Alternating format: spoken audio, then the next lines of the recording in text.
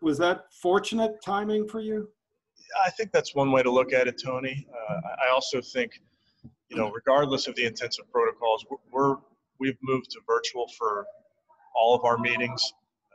The mask wearing is mandatory, like it is in every building. So we've tried to go above and beyond the protocols, and I think that's really where you need to be in this environment.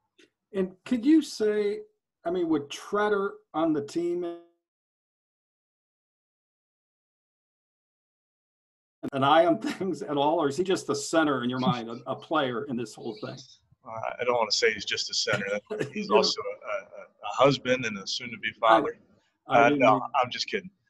Yeah, I think JC is a big help for us when it comes to all of this, honestly. A lot of conversations over the months with JC and getting his insight into this because he has a unique perspective. So, yeah, I lean on him a lot.